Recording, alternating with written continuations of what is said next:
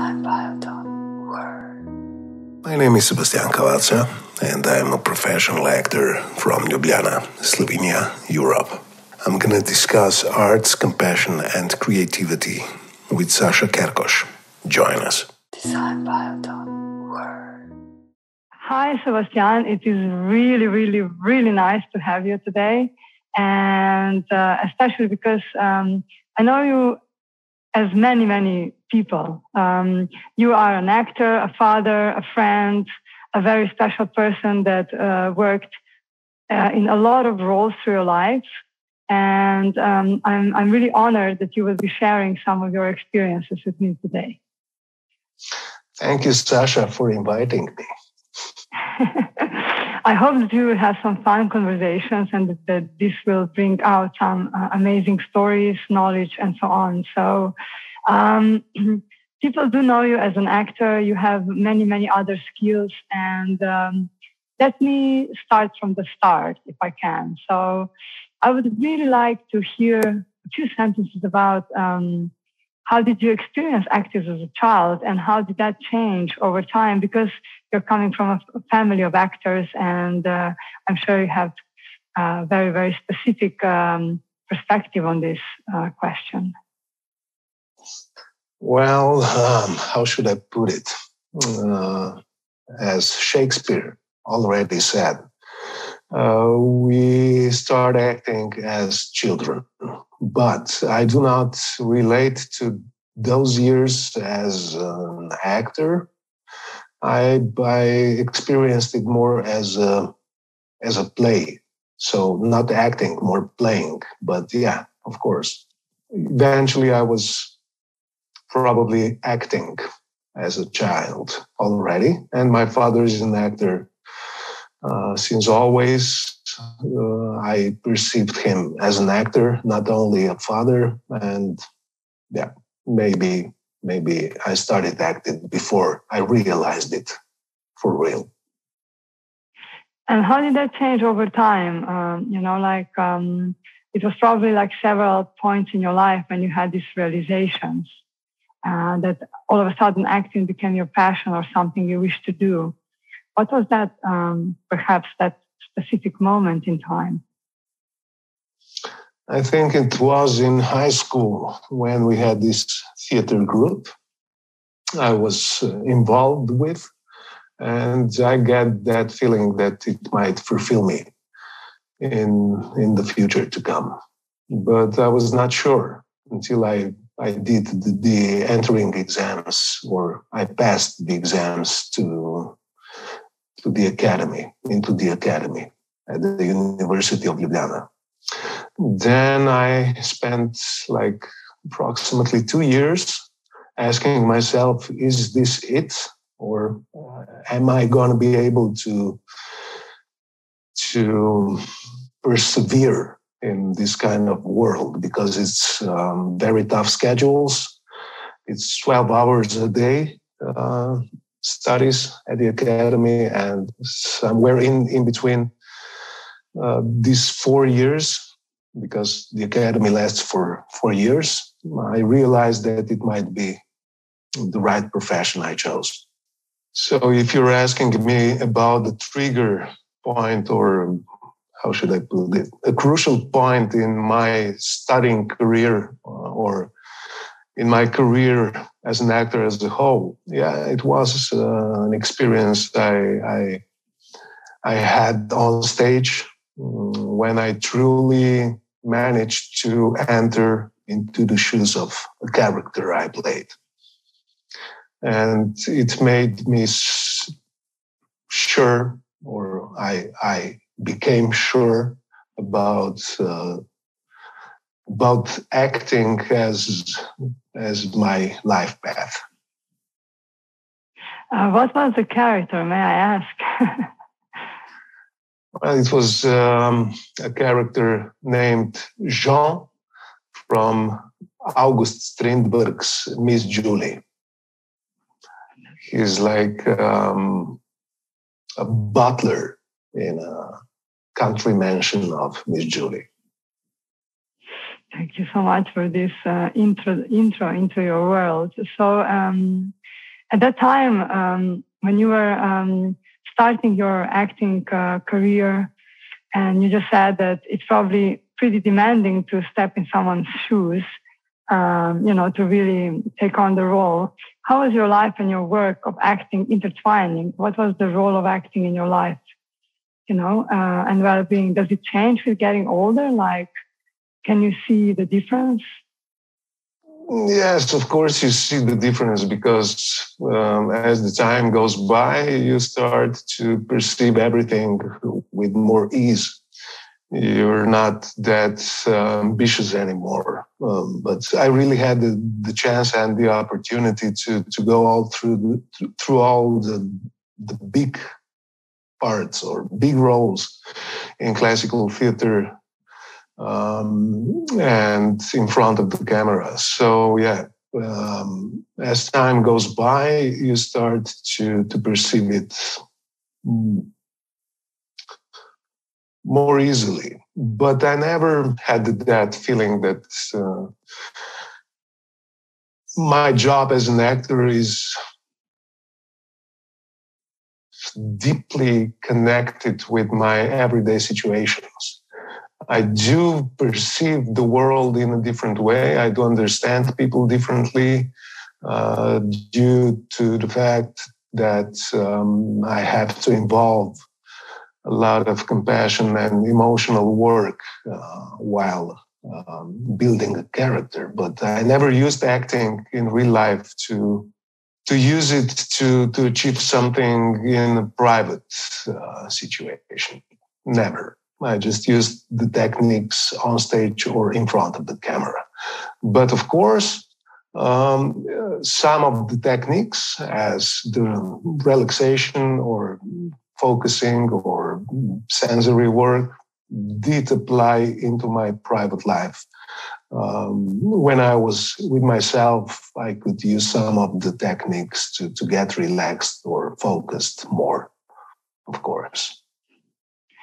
You mentioned sensory work just now, and I actually had the pleasure to see you working with a group of people in Munich performing sensory works.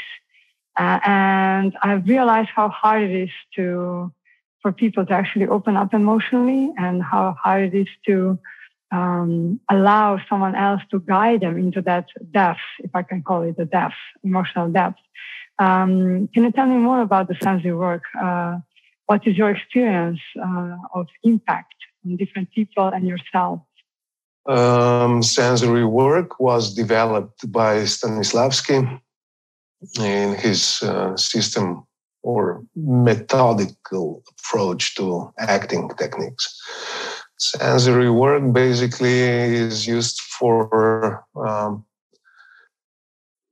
relaxation, to help the actor step into the moment of here and now. So it helps actors to go out of their heads, because the heads are the problem of we face the problem of ego in the head. When I consider or when I'm asking myself, am I going to be good enough? Am I going to be able to fulfill the peer pressure of expectations of the audience?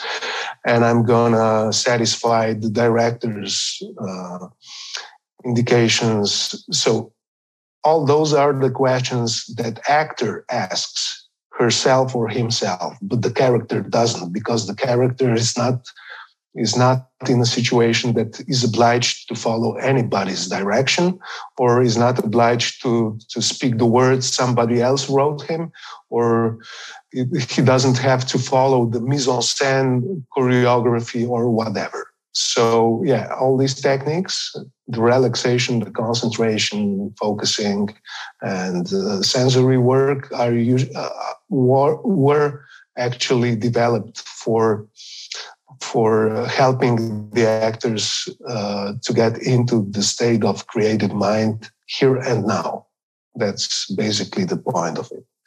So when I'm focusing on what I feel on my back when I sit in a chair, or what do I hear from the outside, or what smells do I smell, or what kind of a taste do I have in my mouth. Well, when I'm working on that, on sensory work, I gradually become more present here and now. So I'm not in my head. I step into my body, and my body knows perfectly well how to behave or how to feel. It doesn't need any directions or director to help it get there. So the sensory work, actually, if I can just take it out of the context that you were just explaining, is actually helping you to kind of ignore the ego mind and step into the body and other sensors that perfectly know what they need to do. So that you are not over questioning yourself. It's a paradox of which also already Didier wrote about. But so the actor needs an ego, of course.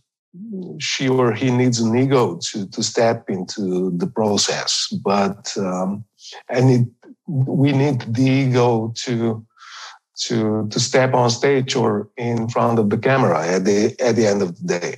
But when the actor or the actress is questioning himself or herself with questions that character doesn't question himself or herself, there's not much use of it, because the audience can feel it, can see it.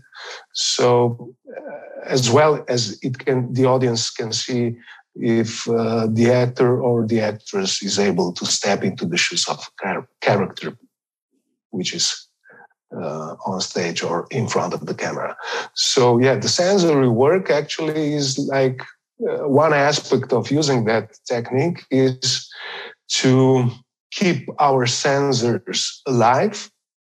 So to keep our consciousness in space and time present, and to help us get into the body while the ego might always want to get us back into our heads. So yeah, it's complex. We have to challenge our creative inner self with some other tasks that help us go into the situation of a story, of a plot, or in a scene inside of a story, or to step into the character's shoes, basically. Yeah, once in the past we did discuss all of this, and you mentioned the Stanislavski methods, the system of methods. And what we are discussing now, you said that it belongs to people, but what is extremely important, this method, how these Stanislavski methods help you get into someone else's shoes, and what do you feel is something utterly yours that you have discovered, in your process of acting? Well, I did my diploma. I was studying modern acting techniques. Okay, I'm classically trained, but we have to consider Stanislavski as the base, the basics of all of modern acting techniques. So all the modern acting techniques include relaxation, concentration, sensory work, emotional exercises, magical as if. So the actor is trying to put himself into a situation with the magic if. So there's a question he has to answer. For example, what if I would have entered the room full of politicians? How would I react to that situation? So when I ask myself questions with if questions, I can slowly enter the character state of mind. Or when I re-question all the given circumstances, if I had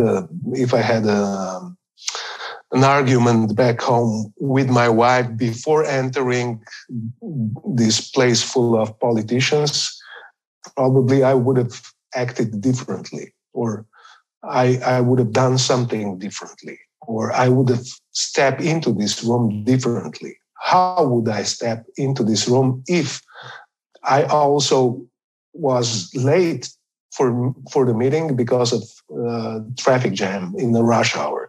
So all these if questions help me enter the situation more specifically. So when we're trying to build a scene, to create a scene very believably, we have to ask all these questions. We have to go very thoroughly through all the questionnaires that might be bringing this character into a situation like that. So maybe I sound a little bit confusing. Okay. No, it makes all the sense. Okay, so all these modern acting techniques are based on Stanislavski's system.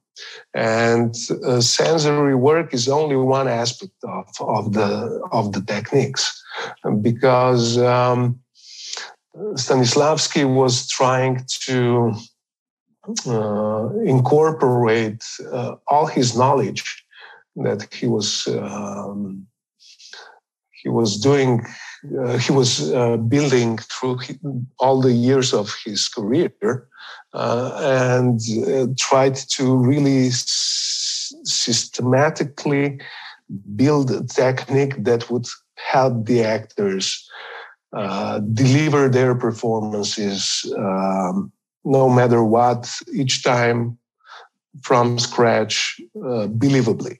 Because we have to know that when we perform in theater, it's always from the scratch. Because when you perform for the camera, you hit one take perfectly, and this one take will go into the edit, and at the end of the day will be seen on screen or in theater, in cinema, and so forth. But in theater, we have to deliver performance every night from the scratch, within the same given circumstances, within the same given emotional state of mind of the character, and so on.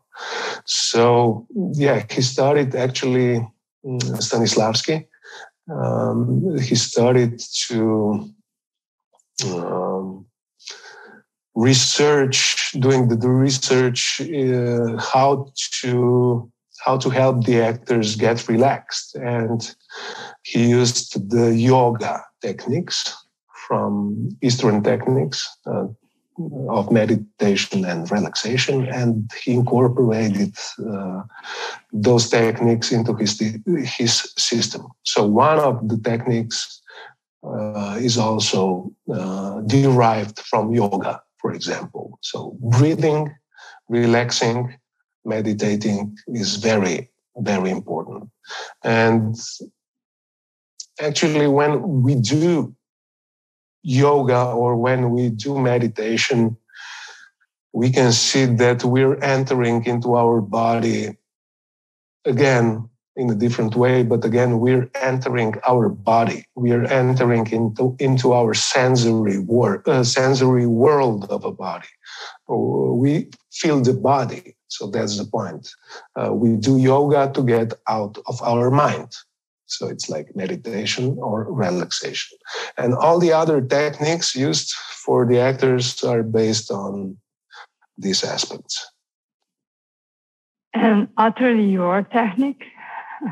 And utterly mine. Fortunately, I had the chance and the opportunity to work with several worldwide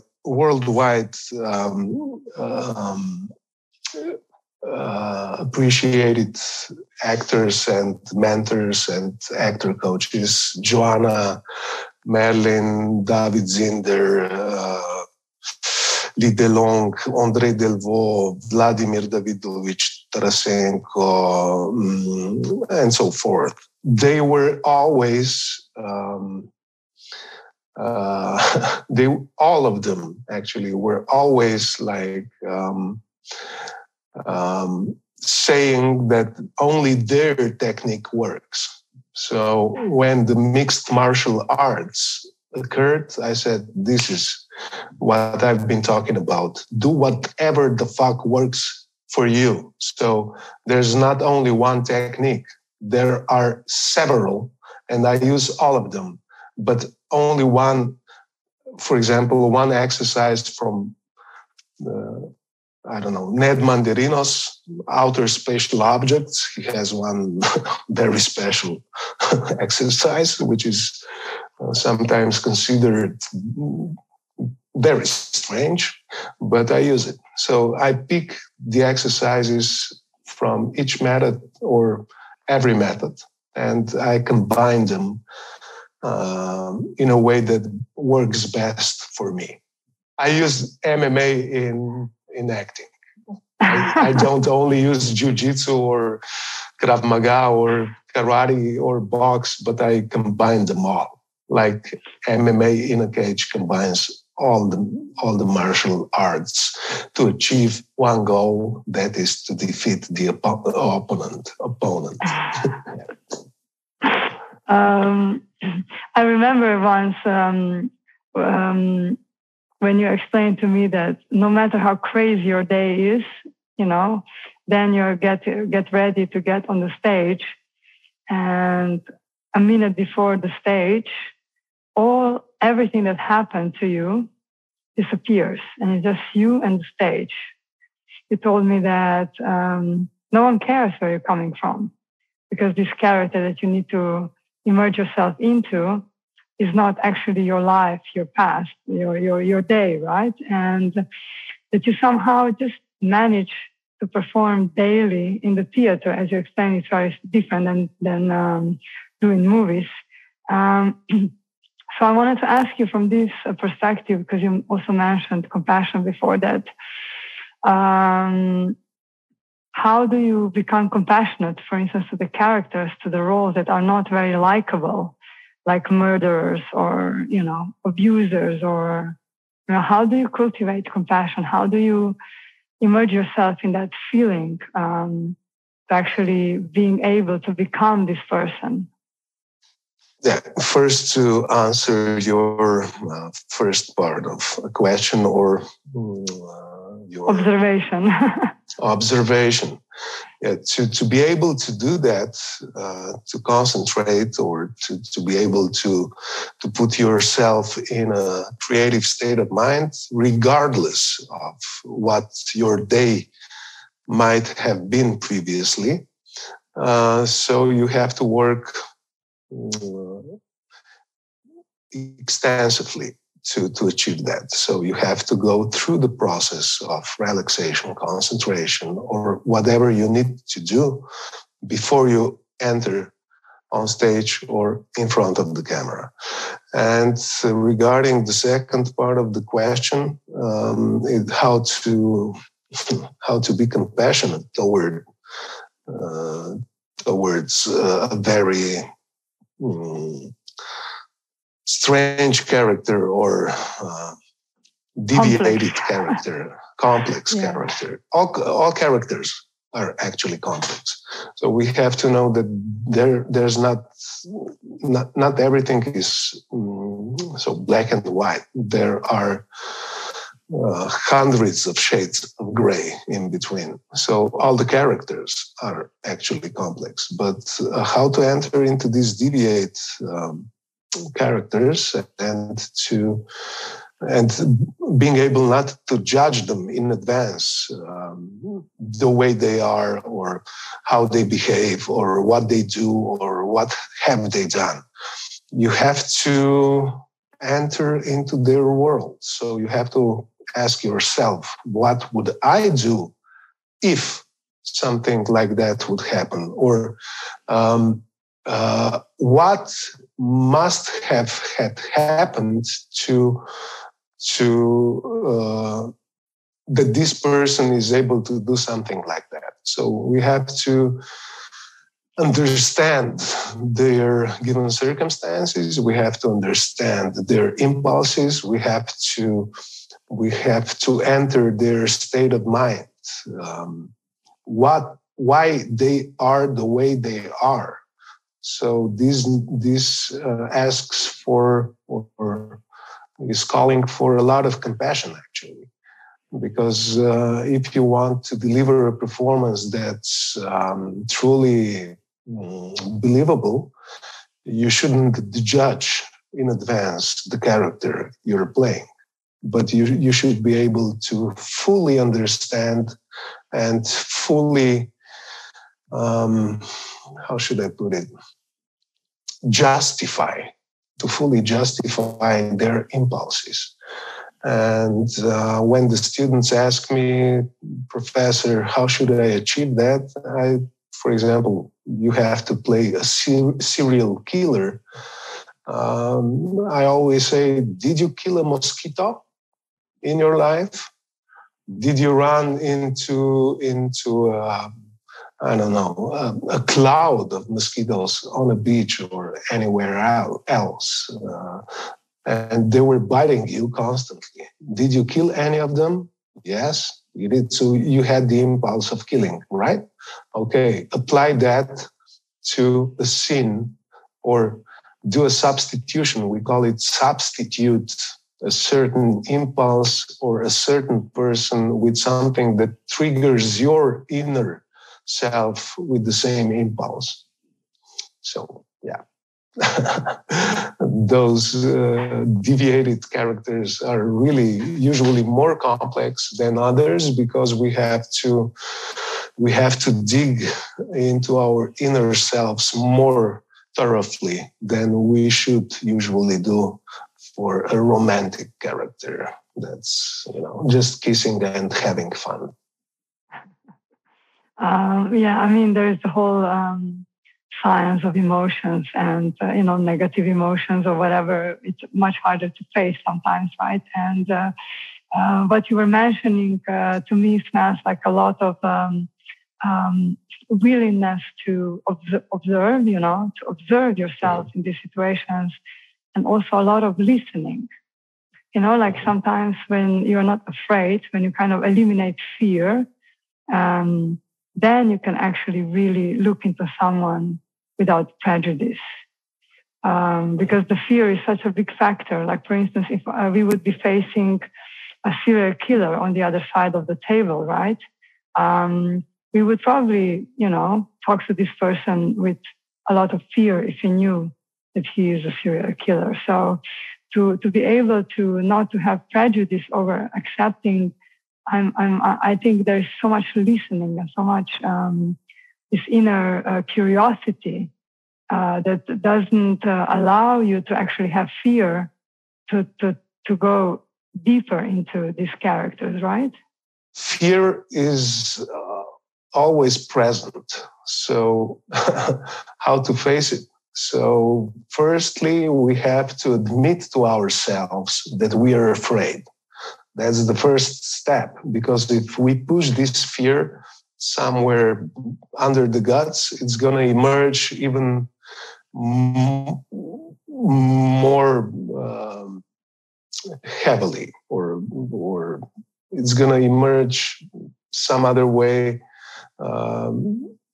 more potently, or whatever. So yeah, first we have to face it. First we have to consciously admit to ourselves that we are afraid. Then this is the first step. Then we can go to the next step, and we cannot jump over the steps, because we could jump from step 1 to step 5 on the staircase, but we wouldn't be able to step one step lower then, but we would fall for 5 steps at the same time. So we should go step by step. So in a case that we have to climb down the staircase, we are able to go step by step again. Otherwise, we can, as I said, we can jump over 5 steps but then we're going to follow 5 steps. So yes, the first step is to consciously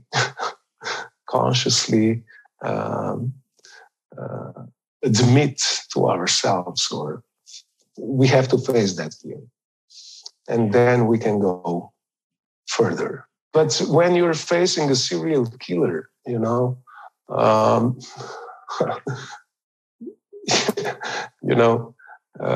you're trying to comprehend or to understand why he or she did something he or she did. So it takes a lot of compassion to do so.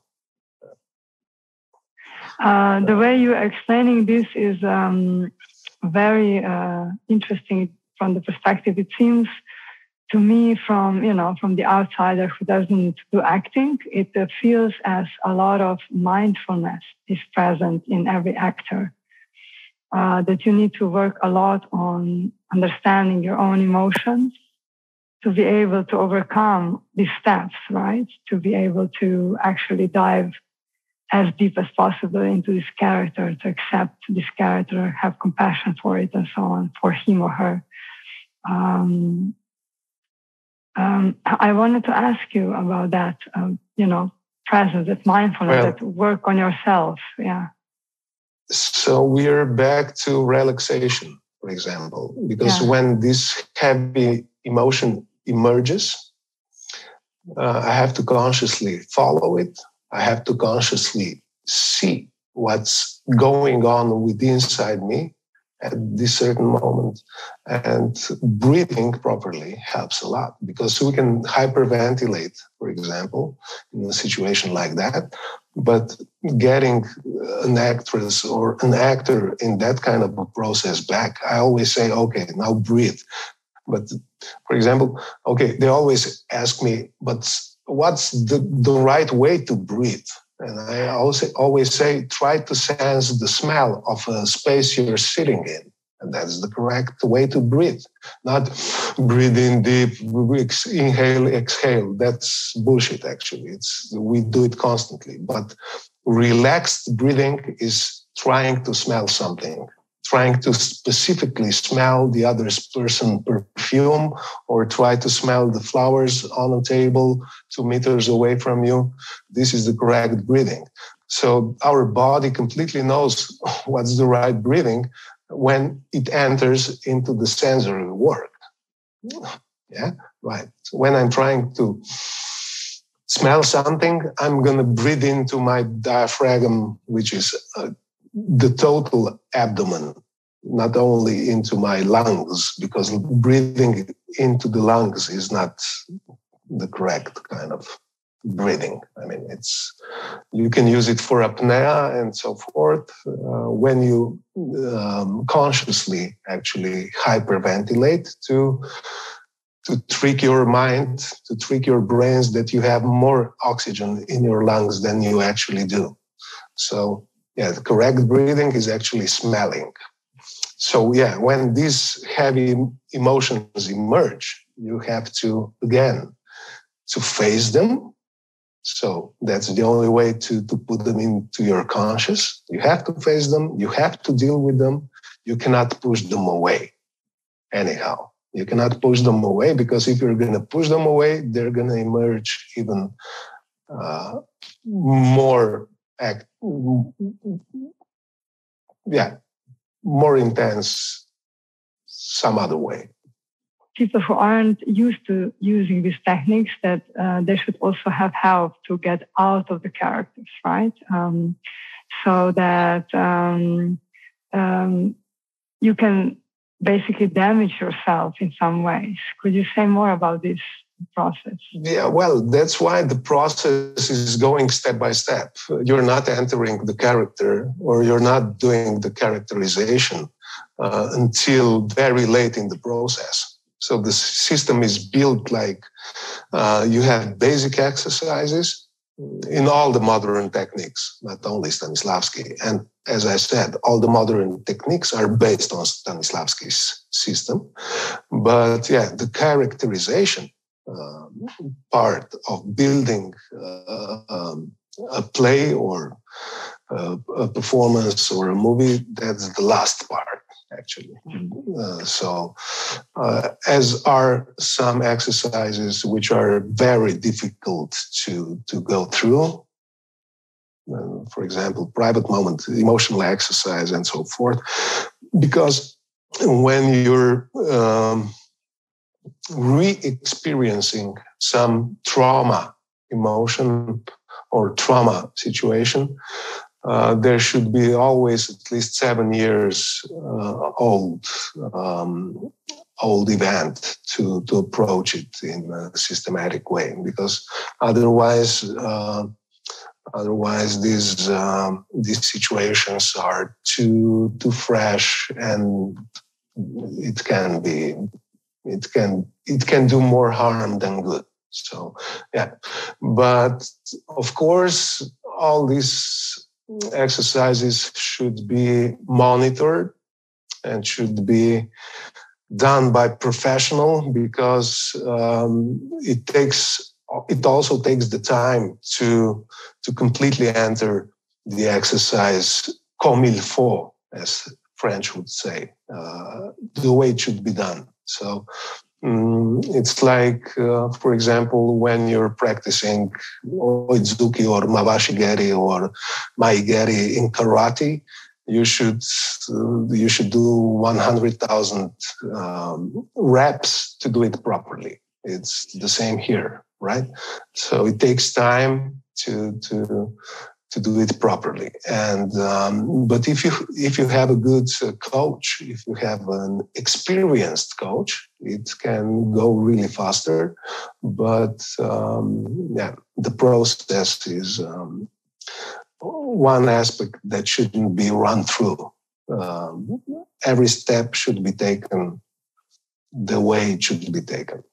You mentioned memories. I mean, something like trauma or some experience that should be 7 years, not too fresh to stir it up. There's a lot of, just to mention, because I'm following this stuff, it's a lot of psychology of emotions and how to work on emotions out there. But what I'm really interested from your perspective is what is the role of emotions and memories in your method? Do you relate to personal experience a lot to create certain emotional and character states in acting, or do you follow this 7-year rule, or because you're experienced, is that a different thing that applies to you? I do follow this rule of 7 years passing by, but you should also know that different acting techniques apply differently. So there was, in early stages of Stanislavski's technique, there were two of his students, Boleslavsky and Vaktango, who approached it differently. One was like, so one said that he believes in imagination, which is also a very, very basic tool for each actor and every actor. But the other one stood after his point of view that it has to be empirical. So everything the actor does should be empirically already written into his emotional diary. But I practice emotional exercise with the rule of 7 years, or one cycle in a human's life. That's 7 years. 7 years should pass by, because otherwise it's too close. You didn't actually have the chance or the time to completely process it. You didn't ask all the questions, or you didn't consider it from all the aspects. So 7 years, I think it's one cycle that should be applied to emotional exercise before entering into a trauma that happened in one's person's life. When you were younger, you had an acting studio and you worked a lot of pro bono work with different groups to teach them this method. One of them were also, I don't know how to call them, like socially challenged youth. And you did this kind of work and you did films with them and so on. Do you think that working with them helped them, help them with their emotional well-being? Of course, I think so. Because I wrote the screenplay that was based on, they were playing heroes, teenage heroes, riding the mountain bikes down the staircase of an old abandoned castle. They were all casted as mathematical genius, physics genius, IT genius, And of course, there were always some problems while working with them because they considered, or they thought that when we did the fight scenes on screen, that we fight for real. And I said, no, guys, listen, we have to repeat this take for, 10 times. So you shouldn't hit him in his face for real. We're going to do a choreography of a fight scene, and so you should be able to repeat it several times. And then they said, but when you drink whiskey, you drink whiskey, and when you smoke weed, you smoke weed, and when you take coke, you take coke. And I said, no, listen, the whiskey in my glass is always an iced tea. The coke is some sugar powder, and the weed is usually ordinary tobacco. Because you should be able to concentrate 12 hours a day while shooting, and it takes months, so you should be really fit and so forth. But their self-perception of doing something creatively and building the characters they did and helping with all the technical aspects of shooting a movie really helped them building their self-image in a better way, very much. I can only imagine, that if you put someone into a position of being a genius in that, so that definitely affects his perception of himself. Probably also gives him some creative confidence at the end of the day. I would assume, it's no secret that you had a lot of stuff happening in your life, a lot of loss, family loss, and so on. And we're not going to go into that. But what is crucial for your well-being, because you probably still need to retrieve sometimes and, take your time off all these screens and, audiences and so on. So how were you compensating, when you needed time for yourself to recover from your own traumatic experiences? Like what would you usually do and what is crucial now, for your well-being? Well, first of all, as you already know, I don't watch TV for more than 25 years already, because the only good news is the bad weather. I don't use any of the social media. I spend a lot of time in nature, walking my dogs and doing sports, riding a motorbike. I read a lot. I do watch movies and some TV series. Of course, it's considered a must when you're doing a job I do. But I'm trying to meditate as much as I can. I do eat good. I try to prepare my own food anytime I can. And I avoid vampires, I avoid people that suck my energy because we have to know that my job includes at least 40 to 50 people in a crew, in theater or on movie set around me.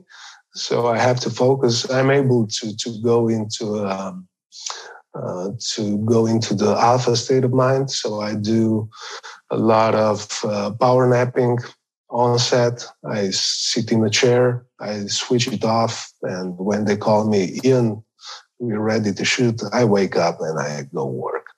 But with all these loss experiences, I don't have a recipe how to go through that, because each of us has to deal it in its own way, in his own way, in her own way. So, yeah, I went into the forests and on the seaside and meditated. Yeah, but I think, you know, if you switch like the